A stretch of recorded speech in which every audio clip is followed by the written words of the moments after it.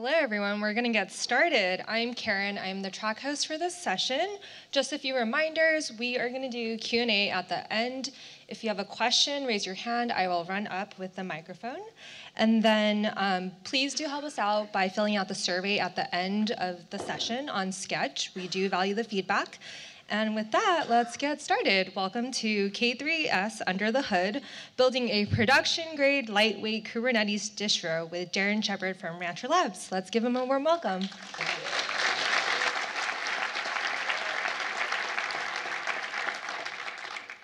All right. Yeah, thanks for everyone for coming out. Surprised to see how many people came for being such a late session in the conference. So it's pretty cool. So thank you for coming out. So just a little bit about me, if you don't know anything about me. So I'm chief architect and co-founder of Rancher Labs. I'm best probably known by I Build the Cloud on GitHub and Twitter. I just complain about things on Twitter. That's basically all I do. So I created K3s and a couple other projects at Rancher. And basically, I've been in this space for like 15 plus years. Before doing container orchestration and this type of stuff, I was doing IaaS, cloud stack, OpenStack type stuff. So kind of been doing this for a while. Really enjoy the space, love infrastructure, love orchestration. So just a little bit about me. So fundamentally, I just want to start off kind of high level about what is K3s. So first, what we call it is lightweight Kubernetes, or lightweight Kubernetes for the edge. At this point, the use cases have extended well beyond what people are just doing in edge, but it does work perfectly. It's very good for the edge. So basically, it's lightweight Kubernetes, and what that means is it's very small. It's just a single binary. It's about 50 megabytes. When we first released, it was 40 megabytes. It's grown a little bit. I think it's at like 48 right now. But so it's about 50 megabytes about a download. Memory size of a single node configuration is about 300 megabytes. So this fits. That's for running the full server. The control plane plus the everything you need to run the containers. So it's about 300 megabytes. If you're just doing just the worker nodes, it's less than that. It's more like around 150 or something like that. It's small enough that it runs on a Pi Zero. So somebody was showing me their home automation system running a bunch of Pi Zeros. And so basically one of the things about K3s is just like I put in here low cognitive load. It's really easy to use, and that's what a lot of people, the reason why they like, and I think that's why it's kind of taken off, is because it's just really easy to get up and running. So it is perfect for the edge, but it's beyond like we decided at Rancher Labs. I'll talk more about the history of this project, but we decided to invest in it because there was an obvious business opportunity for the edge, but people are using it in just so many different ways, including cloud, which we never really planned for. But so it's just used in a lot of different ways that we never really imagined. One of the things that sets K3s apart from other kind of like small distros, let's say like Minikube or MicroK3s, or I don't know, there's any small word plus K3s, you can probably find a project for it, is like this was very much from the beginning oriented towards production. This is not intended to be a developer's tool, or like a toy. Like it does work great for development, but it was always we wanted something that was production grade. So like on day one when we announced this, it was fully CNCF certified.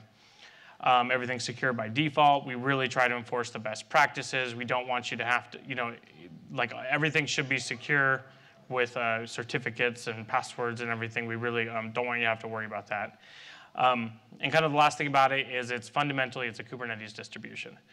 And I really do feel like we're kind of leading the charge on what a distribution of Kubernetes is because if you kind of look back like a history of let's say like Linux distributions.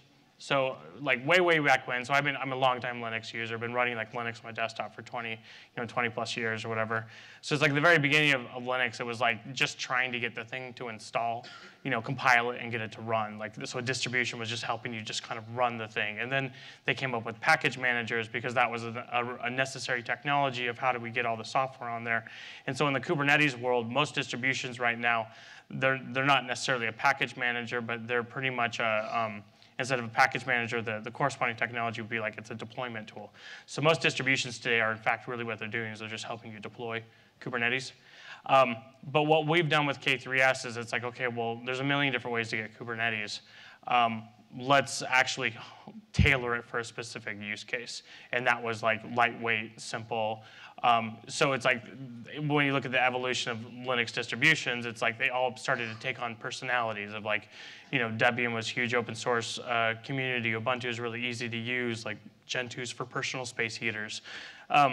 So it's like, so like with K3s, it's like, that's what we kind of feel. It's like, okay, well, there's a lot of different ways to get Kubernetes, but we're going to put together a package of Kubernetes in a very specific way. And it's kind of tailored to how we think it should be done. And if you don't like that, that's fine. Like, that's cool. Just go use a different distribution. There's plenty of them. Okay. So just kind of like a short history of K3s. So basically, I mean, the project really is just a complete fluke.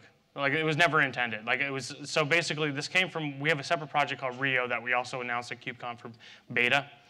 Let me see, right? Yeah. So when I was developing Rio, like the idea of Rio was just trying to make like Kubernetes easier. I mean, there's a lot, I could give a whole talk on Rio, but when I was developing Rio, I'm like, hey, what if I just bundle K3s inside? So it was like, you don't even have to install Kubernetes. It's like, you just get Kubernetes with Rio. And then, so Rio was this like full package that included Kubernetes. And then we realized, like, hey, this is like actually the easiest way for us to run Kubernetes. So then we ripped out the Kubernetes portion of it, and we're like, just made that as a standalone project. But this was just kind of like my own pet project.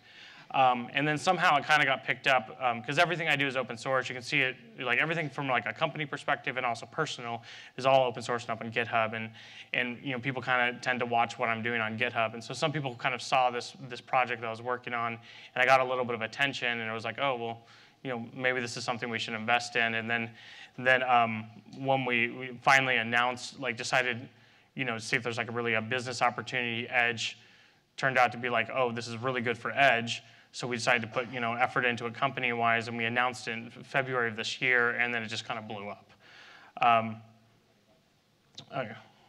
So just kind of like some vanity metrics. So it's like, so basically we released the project in February, so that was like 9 months ago, if I did my math right, maybe 10.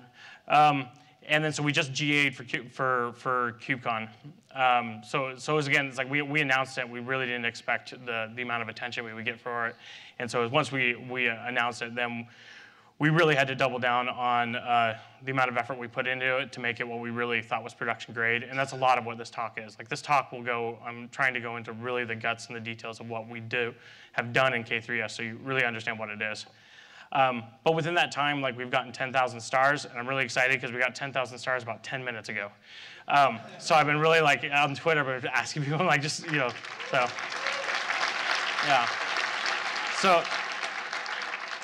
So this diagram on this right here is actually, the blue line is Rancher. That's like our core product that we built our business off of. And then K3s is a thing on the side. So it's like basically within like, a 9-month time frame, we've gotten 10,000 stars, which basically took us about 5 years for our main product. And our main product is like, what drives our whole business or whatever.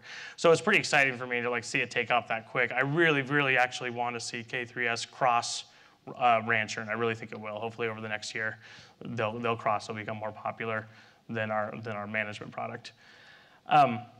So yeah, some other stats. It's been downloaded, 500,000 times. Image polls like 700,000. We're really bad at tracking metrics of like who's actually using it in live clusters. We really wish we had better metrics on this, but like we guess like around 800,000 nodes have been launched from just kind of inferring from image polls. So basically, I mean, it just seems to be taking off, which is really cool. So as I get in and talk about kind of like the architecture and everything, we separate K3s, like the command line, into two things. We have server and agent. And server, what that means is that's running the control plane, like the API server, the controller manager, and scheduler. And it's also running like a master worker, which is the kubelet. So then when we talk about an agent, the agent is just pretty much like the kubelet. I mean, kube proxy's in there and some other things, but like, so that's kind of, when I show these diagrams, kind of how we separate. That's just the nomenclature we've used. It's like server and agent.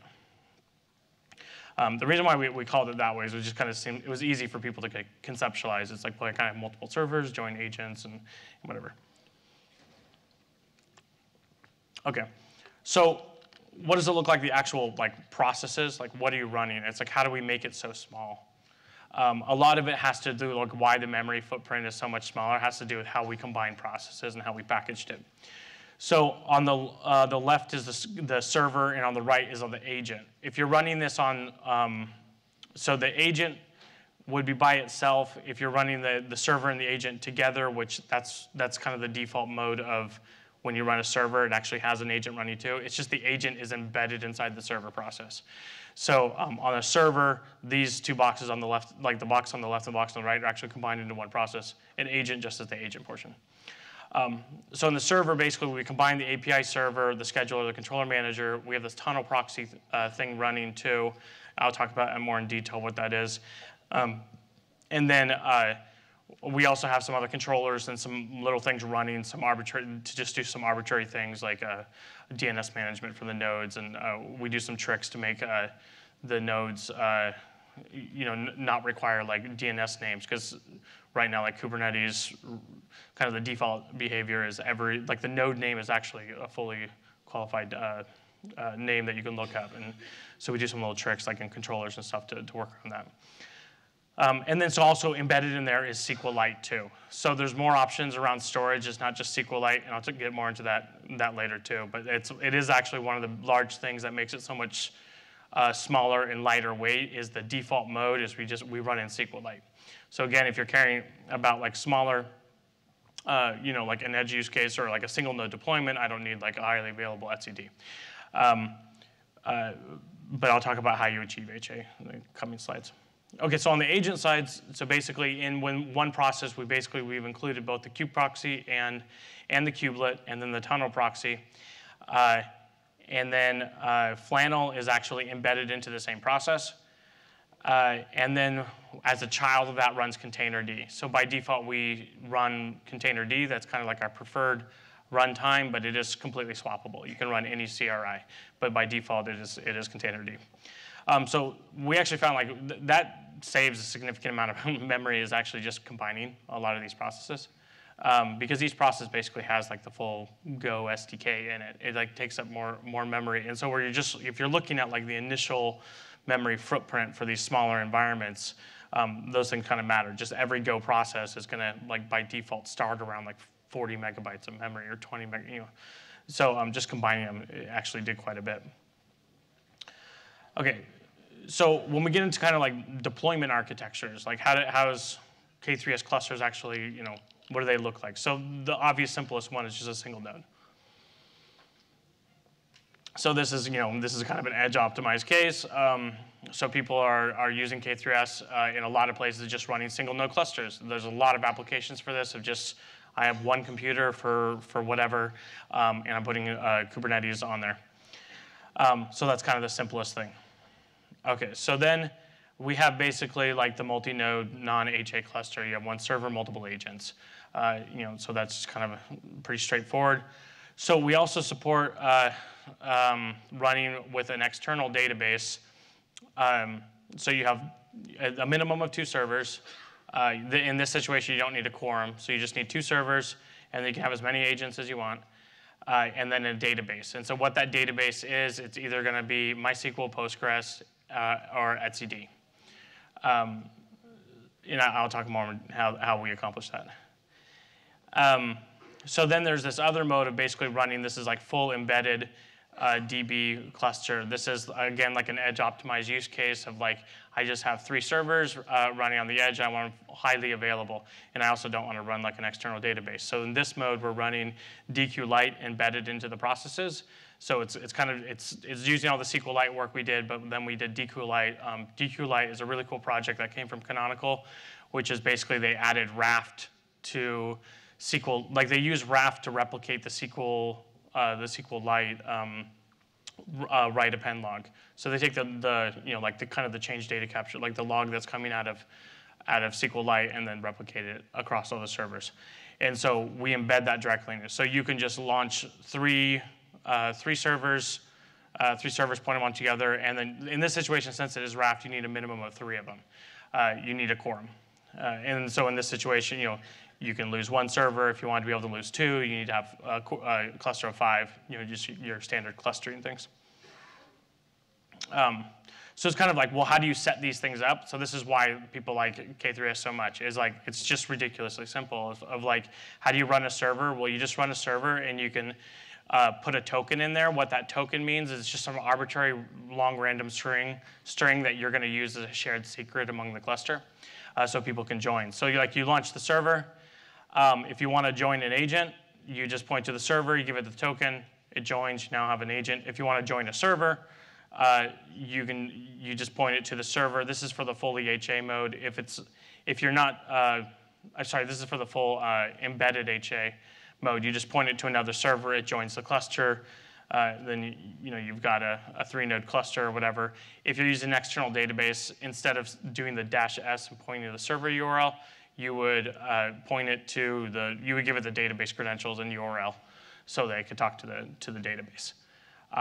But I mean, it's like, this is like one of the few talks that I've done that does not have a demo. I just didn't really, it's like the demo is really just like you run that command and now you have Kubernetes. It's like, that's it. It's a couple seconds. So, okay. All right, so this is where we start getting into the guts of like basically, what I want to talk about is like basically, what do we modify in Kubernetes to make this happen? What does that mean? Like, how do we maintain this going forward and all that stuff? Basically, what is all the stuff that we've developed and added on? And then what is additionally packaged? Like, what are the things we're including in K3s? Because a lot of times people just ask me, it's like, well, how's it better than just kubeadm? kubeadm's not really that hard to run. Once you learn it, you can run it, you can get a cluster up pretty quickly. Or like, what about like kind or something? You can get a cluster up pretty quickly. And it's like, well, the intention of this talk was basically to show, it's like, well, we've done a significant amount of work beyond kind of like what you can just get out of like the basic kubeadm. Although some of the stuff that we've done does overlap with the way kubeadm works, and I would like actually like more synergy there. It's either like we were just naive and didn't realize like we were duplicating effort, or we had like legitimate reasons of why we did it different. Okay. So basically, like, what are the Kubernetes modifications?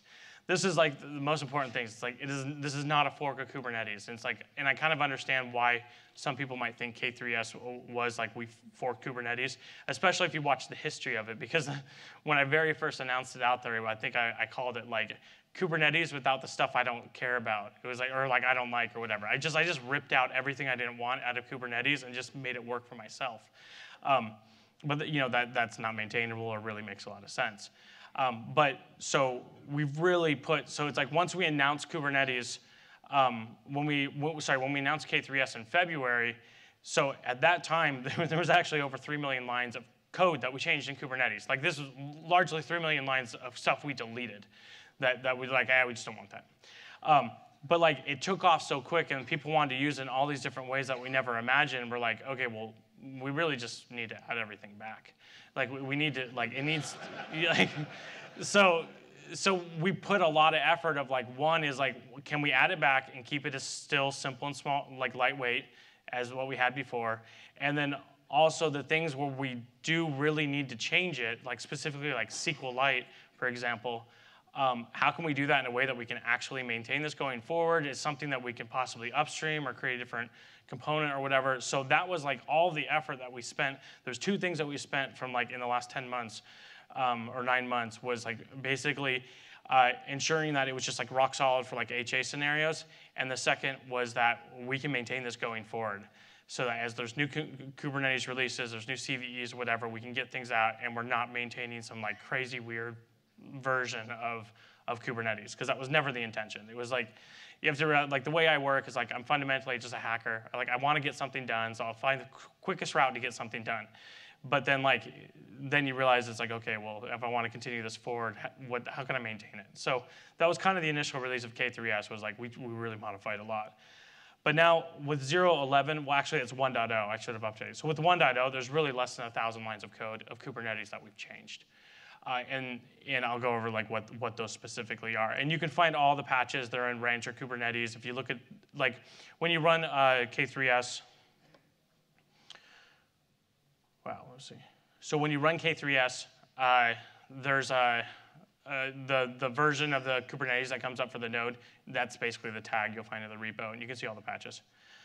Okay, I think I'm gonna have to like rush through them. So because I have till 3. Is that what, does this go till 3? Okay, all right, and I want to do some Q&A at the end, so, okay. So what did we actually modify? The first thing we did was we added rootless support. Like, we didn't do anything. This is like 100%, this all goes to, I hope I don't butcher this, it was Akihiro from NTT. He's done all this work, and it's amazing, and we really care about rootless, and we really want it to work. There's a lot of use cases where it makes sense, so we've carried over those patches. So that's one thing. So in terms of functionality that we've actually dropped, we dropped all third-party in-tree storage drivers. They add just a tremendous amount of bloat to Kubernetes. So we dropped those. So basically, we focus completely on CSI. So that's like going to be, so this one and the second bullet point is like, people always ask, does it work on K3s? It's like, the majority of the time, yes, it will, except for these 2 points right now. The first is, we don't do in-tree storage drivers. We only support CSI. The second is, we dropped cloud providers, but they're coming back. But like we're just going to do it in a way that we can maintain the small footprint. But so we dropped cloud providers and any dependencies on cloud SDKs, because again, this just adds a ridiculous amount of bloat. So those are the main modifications where like we actually changed functionality. It behaves different than the upstream one. And like, so this one, we hope like these are both things that upstream, they're doing the same thing anyways, it's just we jumped the gun. You know, so it's like upstream is getting all the cloud providers out, moving them to external. The drivers are all moving to CSI. So we fully expect that we can be like, just over the next year, hopefully, just pull directly what's coming from upstream and not modify it. So we have some backported bug fixes, just things that we hit or whatever. And then a lot of the changes are just mostly around allowing us to embed Kubernetes into a single process. And we're getting better at this, of finding better ways that we can do this, that anything that we think really should be upstream, we will upstream. But as we look at it deeper, we're like, you know what, we can actually do it this and this different approach.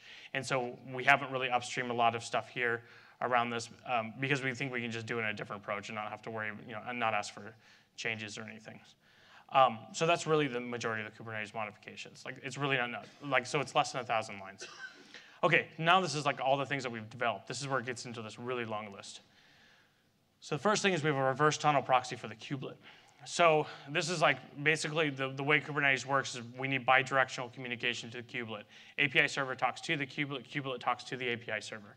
So from a firewalling perspective, that often causes issues. And so people don't want to have to worry about that bidirectional communication. And so basically we've modified, we include this tunnel proxy that basically all of the agents make an outbound, like only make an outbound connection to the API server, and then from the API server, we tunnel through that backwards. And so we're able actually to do this all without modifying Kubernetes because we just override the dialers that are used by the kube clients. So we don't have to modify it. It's like kind of, there's already good support for this. This is an approach we do for Rancher, for our management product, and so we just took that technology, we put it in there. So this just makes people firewall, just the kind of little thing that makes it a little easier to run and not have to worry about those things. Okay, so one of the major changes we did is SQLite. So we actually pulled this out into a separate component called Kine. Because initially we were modifying Kubernetes pretty heavily. Like we implemented a different storage implementation in Kubernetes. And we're like, well, how can we maintain this? How can we get this upstreamed? And it was very hacky, the way that we did it. And so we kind of felt like the best approach for us to move forward was basically to pull all that out into a separate project that basically just implements an etcd API and then translate that into the, like whatever we need for Postgres or MySQL. So there's a separate project we created called Kine that basically just exposes an etcd API. Today we run that all in the same process over like a hidden Unix socket, so you don't see it. But any standard Kubernetes distribution can actually, you can just take that and instead of pointing to etcd, you take the same etcd configuration, you point it to Kine, and then it can run on any database.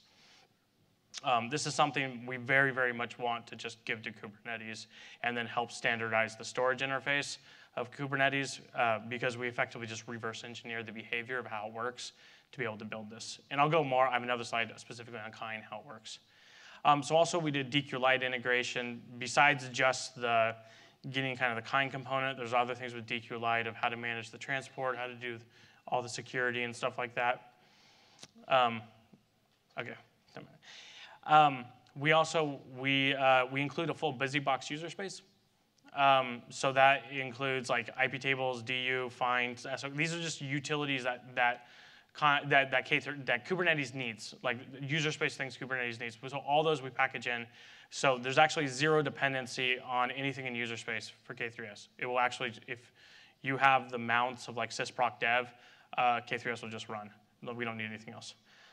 K3s is actually a binary. It's really just a self-extracting archive. When you run it, the very first step, you'll see it actually creates a directory called data, and that's where we then put all these extra components like IP tables and whatnot.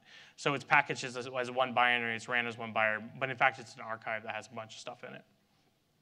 So we do tons of stuff around certificates. That's like just a massive amount of effort of like managing the certificates and doing the rotation and giving proper, CNs and everything to all the different components.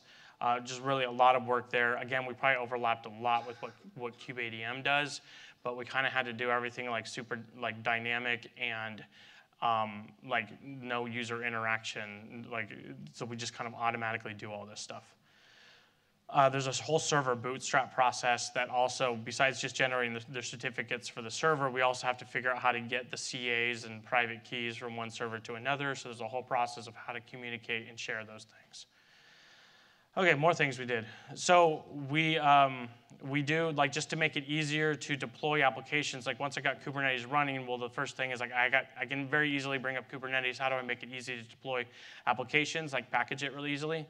So we have a controller that basically just watches a directory that is very similar to like the pod static manifest. Like you just put a Kubernetes manifest in a directory, it'll automatically deploy it. So what you can do is you can have a directory with a bunch of Kubernetes manifests in it. You can have a directory that has like the images too, and then you just run K3s and it comes up with your application, doesn't have to pull anything. It's pretty cool. And then also, since so much stuff uses Helm, we actually have a Helm controller built into K3s. So you can just define a custom resource for Helm. Server boots, I already talked about that. We have a client-side load balancer that runs on the kubelet side because in an HA situation, you have multiple servers, API servers, you need a load balancer between those. So we actually do a client-side load balancer. So the client-side load balancer, it's using Google TCP proxy project, but we watch the endpoints, and so we have a controller that's running on the kubelets to kind of do that client-side load balancing. So you don't have to input a load balancer in there too. We actually wrote a cloud provider because basically the only way you can set an external IP on a node is to have a cloud provider. So we had to implement a cloud provider just to set this one field. But it's actually not that hard to implement a cloud provider. We do an embedded service load balancer. So the service load balancer API will still work. It just basically will use host ports. Let's see. We have a local storage provider. So you have a storage class. Like the idea of K3s is like when you bring it up, it's like all the it's like ingress, storage, provider, network policy, like all the kind of additional APIs in Kubernetes, they all work, but all those things require additional components. Well, we made them, like we make sure it's all working, just, So that's stuff that we developed. I'm going to run out of time here. I really want to open it for questions, so I'm going to kind of run through this lesson. So basically, these are all the components that we've included in K3s, all again in this like little 50 megabyte. Well, actually, that's not true. Some of the images are downloaded. So it's 50 megabytes for the binary, and then if you want to run in a fully air-gapped situation, we provide a tarball of the other images. That tarball decompressed is 250 megabytes. So compressed it's probably like another 50 megabytes or whatever. But that's, that's for like full air gap. And so full air gap is supported with K3s. So basically what's included, we compile flannel in, we just basically include it in, and we have support out of the box for VXLAN, IPsec, and WireGuard. WireGuard does require you to bring the user space components though. But for IPsec, we actually include the full strong swan. So IPsec will just work out of the box.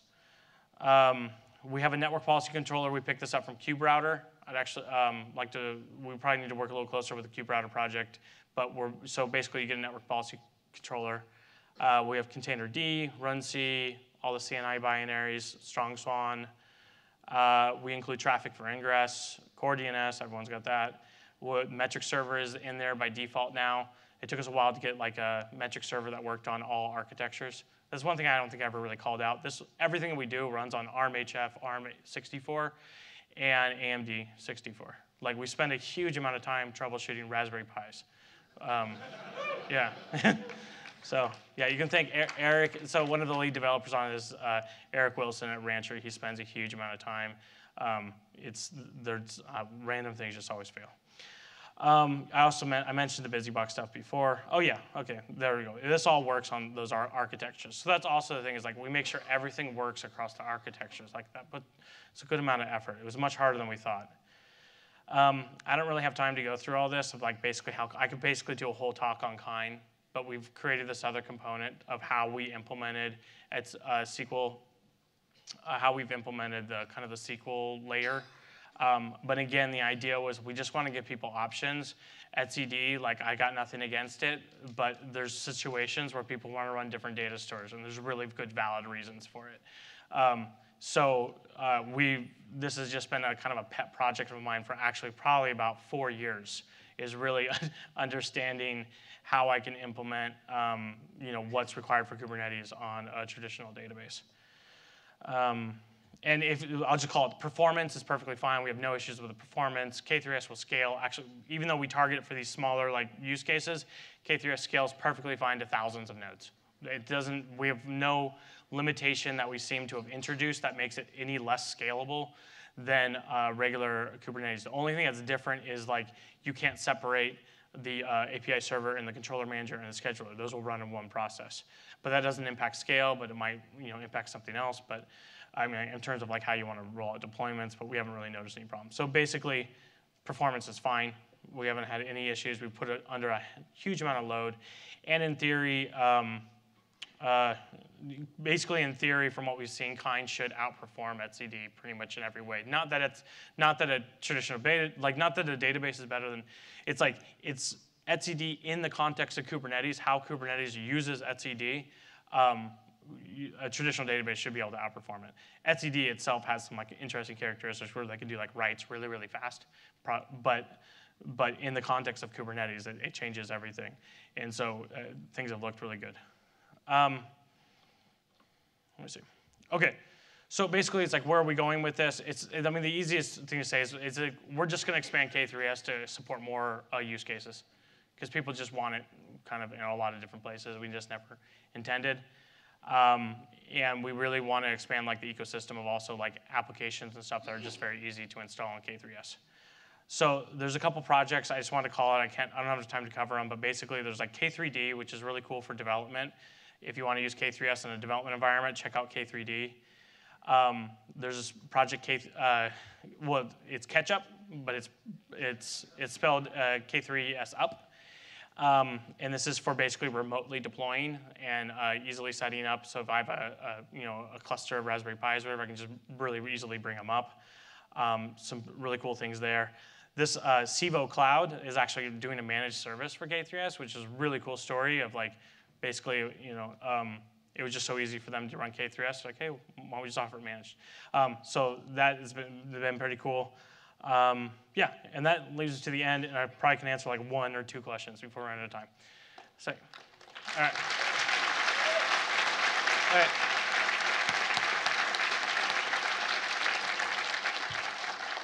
Maybe let's do one question, and then you can do questions outside after? Yeah. Okay. We'll just see if anyone's got a burning question. Who do you want to pick? Yeah, we'll go here. Okay. You get the questions. Short one. Do you support mixing architectures in one cluster? Can I attach Raspberry Pis to X? Yeah, because that's just like a regular Kubernetes thing. So heterogeneous architectures and everything, that works fine. Yeah. Okay, well, so if anyone has any questions, feel free. Like, I guess I'll kind of head out to the side, and you can come up to me and ask me any questions. But thank you so much for coming.